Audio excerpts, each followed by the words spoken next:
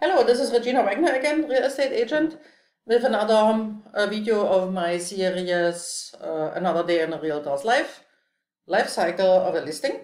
And today we are in episode 8, where I explain a little bit about escrow and title and all the important steps till closing to make this deal really happen. So we got this condo in Redmond under contract, and we have here a 30-page contract with all the details about the timeline, the contingencies, all the actions need to do to make this a successful closing. So the first step actually was, as soon we got the contract signed, that the buyer's agent is opening escrow and that the earnest money from the buyer was deposited to escrow. So the buyer was very fast, so within 1 day, he deposited it to his escrow account, and the earnest money will sit till closing there, and either he will use it for his down payment or his closing costs, or if the deal is not going through, then it's kind of leverage based on the situation, either to return it back to the buyer or give it to the seller based on the situation. Yeah. So the next topic is then the loan approval of the buyer. As a listing agent, I'm usually calling the buyer's lender directly and ask him, okay, did the buyer already apply for the loan? Was the appraisal ordered? What is the financial stability of this buyer?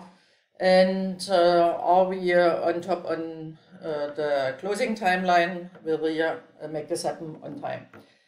In this contract, the lender called me the next day and explained to me that the buyer already applied for a loan, and they even ordered the appraisal and got the result back. So this property, with an asking price of $495,000, was appraised at value, which means was appraised at $520,000.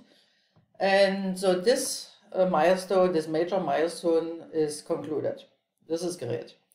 The next topic would be to verify all the lender's documentation from the buyer, the source of the funds. You know, they will also verify the employment of the buyer, and this usually takes 2 or 3 weeks. Yeah? Till the regular closing timeline. So the lender was very proactively. He called me every week and gave me the status, what's going on with his client.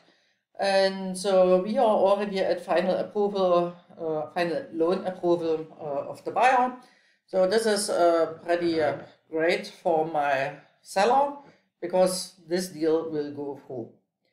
Another topic is, in parallel, of course, title and escrow is working. So title is verifying all the conditions of the property. So usually as a listing agent, I'm ordering the preliminary title commitment before I'm listing the property, because I want to know, are there any restrictions on the property? For instance, if you have a property which is on the water or has a view, sometimes there are height restrictions on the title, so you cannot build another level maybe.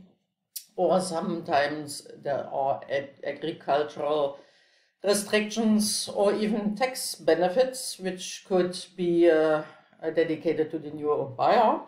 So all those information needs to be known before we are listing. And in this case, it was a condo. So what we needed to know, of course, is, are there any liens on the property, HOA liens, for instance, or is there any special assessment? And with the title commitment, there are all the bylaws and CC&Rs coming with. So the buyer can verify all those information before making an offer, which is a great situation. So in this case, nothing unusual was on the title. So no open liens, no mechanical liens. Of course, the taxes need to be paid on time, and this will be prorated between buyer and seller by escrow. And also the resale certificate was ordered immediately, so also the resale certificate was given to the buyer and also signed by the buyer that he has read all the information and it was also clean.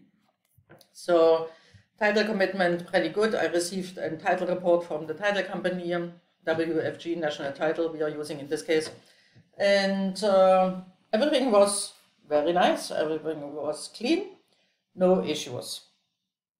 So, and Escrow is also working, of course, in parallel. So the first thing what they did, they identified all the personal information from the buyer and from the seller. They are verifying the HOA documentation, asking for an HOA questionnaire to see who is paying the HOA transfer fees.